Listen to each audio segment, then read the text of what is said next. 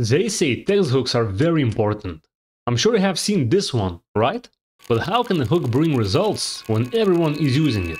That's why today we'll make something fresh. This. No fusion page, no masking, no color grading, free version of Resolve. Let's go. First thing to do is to make it possible to see the clip through the text. Put your clip on the second track, go to Effects, Titles, and add Text Plus below your clip. Adjust the length of your text if you want to. After that, cut your clip where the text ends. Click on the first part and open the inspector. Go down to Composite and change the mode to Darken. Since we are doing more than just a zoom in, we'll need effects. So select both clips and create a compound clip. Disable the second track for a bit. Go to Text Plus and write anything in uppercase letters. Best option are short words with bigger letters in the middle, but pretty much anything works. Select a big font, or just use any font with extra bold setting if possible. I chose Rockwell Extra Bold font. Increase size until the text fills the screen. If the size is max and you still want text to be bigger, go to Settings and increase zoom value.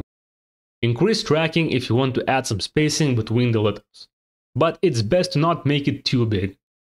To create the zoom in effect, go back to Settings and scroll down to Dynamic Zoom. Turn it on. Go right here, click this button and select Dynamic Zoom. In Settings, click Swap.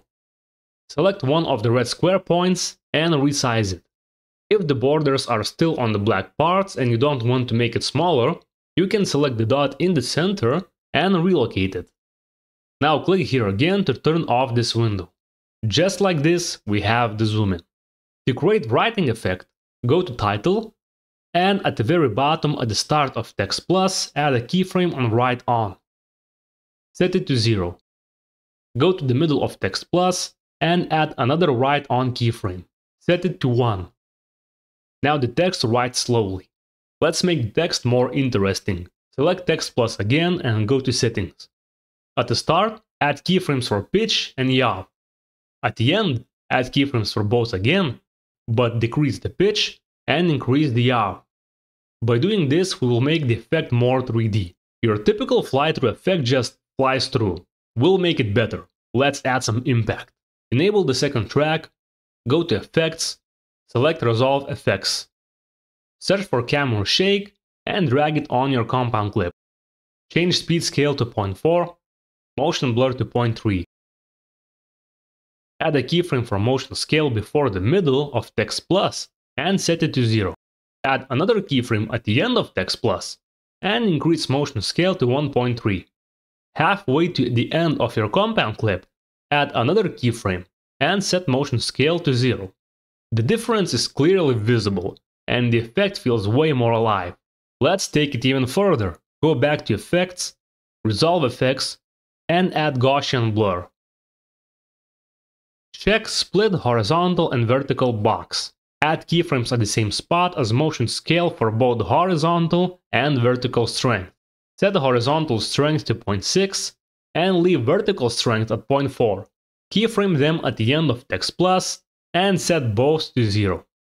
Open Spline, select all the keyframes, select Ease In and Out. Now when we get closer, the video gets in focus. I think it's a really nice detail.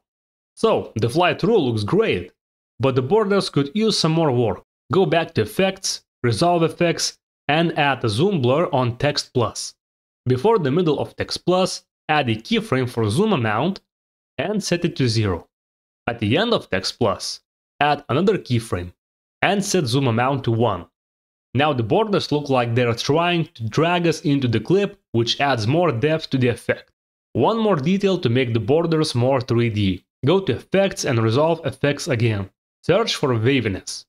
If you can't find it, click these 3 dots and select Show Legacy Resolve Effects. Add waviness on your Text Plus. Make sure that waviness type is set to vertical. Change scale to 15. Uncheck Animate. Change phase as needed.